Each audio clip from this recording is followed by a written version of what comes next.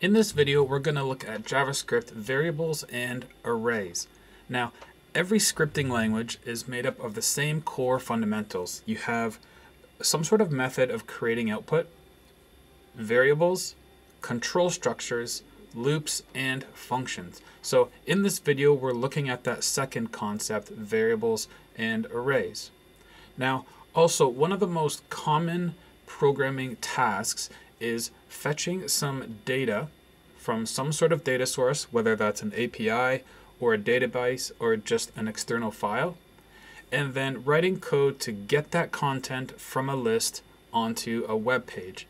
Now, what that process typically looks like is you have your data source, you use a series of functions to extract that data from the data source into an object or an array. You then use loops to loop through that list of records. You check the data using if statements to make sure it's good data. And then if it's good data, you use variables and arrays and some sort of output command to take that data and place it into a web page. Now, in this example, we're focusing on that last step. So let's forget about the first couple steps. We have some data inside some variables, and now let's place that data into a web page. So we're just looking at that last concept. So just for a sample topic, let's use a list of resources, a list of websites. So let's create a new file, and I'm going to call it variables.html.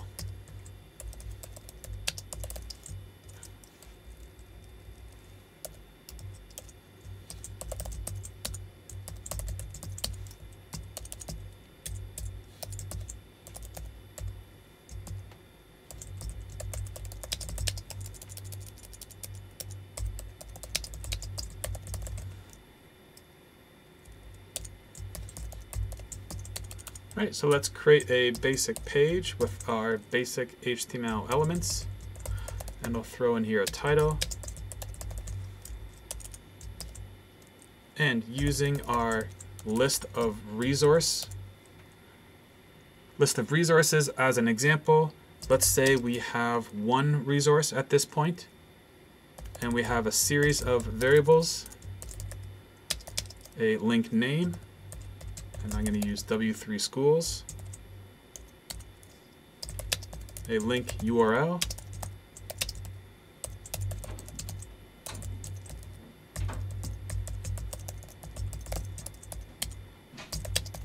and a link description.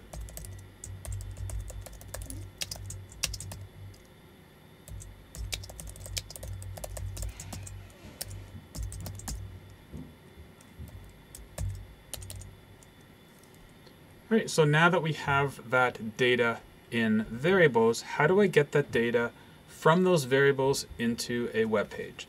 So at this point, if I open up that document, we have our data in variables, but at this point, nothing is visible.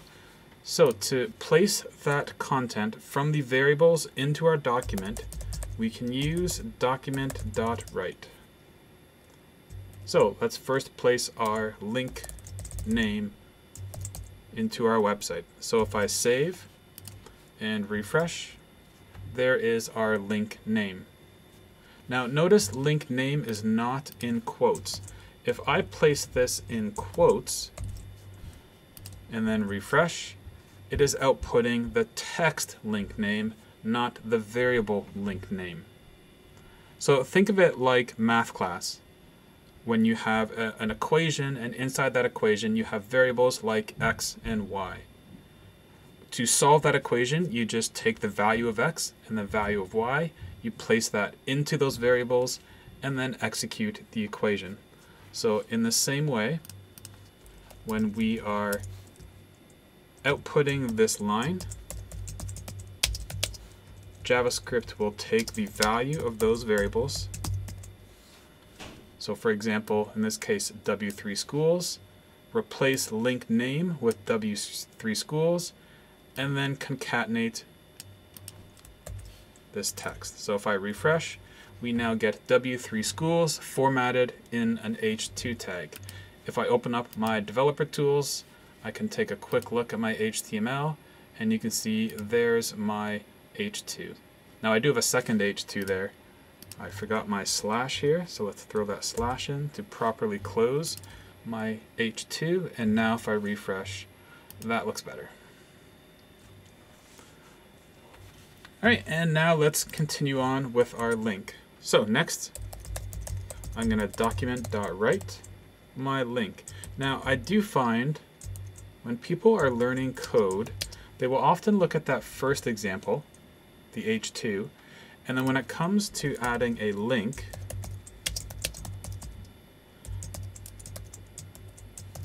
they'll follow the above example almost too much.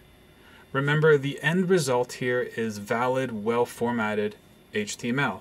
So a link tag should look much different than an H2 tag. So there's my current H2, there's my current link tag. So what's missing with that is the href attribute. So a link needs an href. Now to avoid any issues with quotes, I'm going to add single quotes for my HTML, and I'll use double quotes for my JavaScript. And now if I save and refresh that, we have a well-formatted link. Now, it is very important to keep track of your quotes here. So here we have an open quote, and its matching close quote is this quote here. This single quote opens there, but closes here. So it looks a little strange, but you just need to keep track of which quotes are JavaScript quotes, which quotes JavaScript is using to determine which text is just text as opposed to code, and then which quotes are your HTML quotes.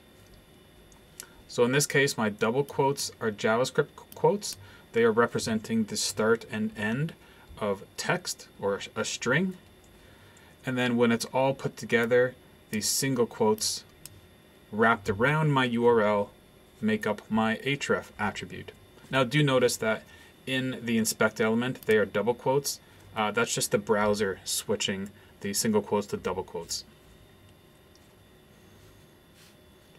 All right, and finally, my description.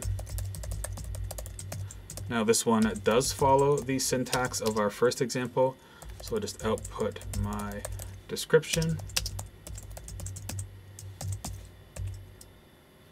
And if I refresh, now we have all three pieces of data taken from our variables formatted in HTML and added to our web page.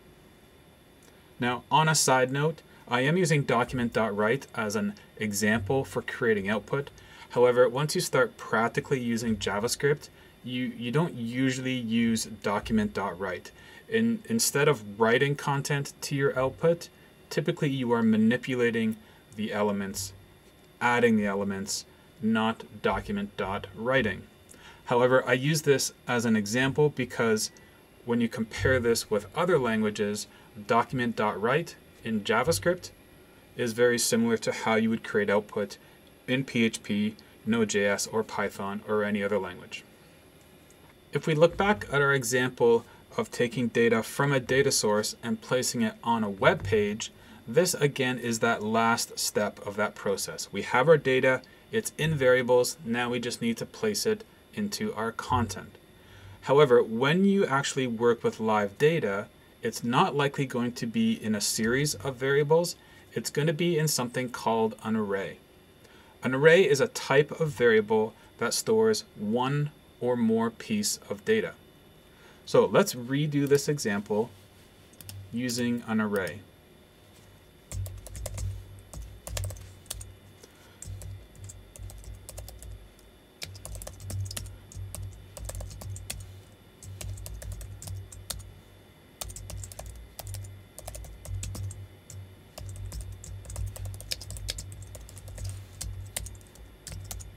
So we'll put in our main tags again and a title.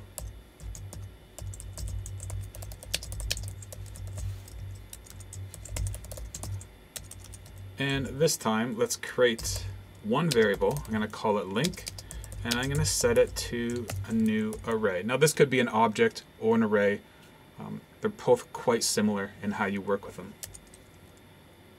Now instead of creating 3 different variables, I create one, and then I use what's called a key. So here I'm saying inside my link variable, I have a piece of data called name, and it is equal to W3 schools.